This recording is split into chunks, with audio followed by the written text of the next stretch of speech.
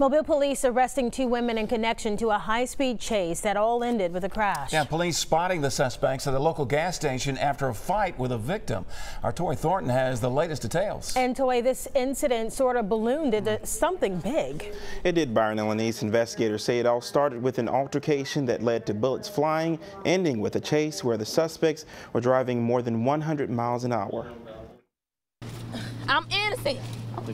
I'm innocent, y'all. This is Carlisha Petway as she was being taken from MPD headquarters to Metro Jail. Investigators say the 21-year-old and 23-year-old Miracle Spelton are the 2 people who were in this car that crashed on I-10 this afternoon. We highlighted video of the car police say the suspects were in on top a handgun. Police say the altercation started when Petway and the victim ran into each other earlier today.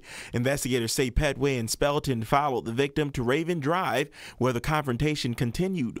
Corporal Derek Dubo says the victim was able to get away in an apartment, but Petway fired shots at the empty car the victim was driving. The 2 of them left the location, ended up at a Citgo somewhere here in Mobile, and through the course of investigations, officers were able to locate them in the vehicle.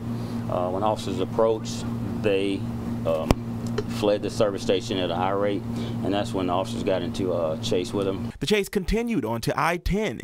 Dubo says during the chase, police lost track of the suspects and they switched seats, with Petway behind the wheel now. Detectives say the car crashed on I-10 near Virginia Street. Dubo says the suspects were going more than 100 miles an hour. Unnecessary, need to get out my face. This evening, they were both taken into custody, then brought to Metro Jail. Petway was wearing a bandage around her head. It's unclear if this injury is from the fight or crash.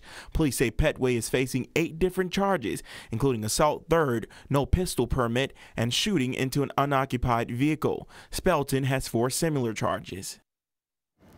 Now tonight, both suspects are in Metro Jail. Dubo says the victim has non-life-threatening injuries. In the newsroom tonight, Toy Thornton, Fox 10 News.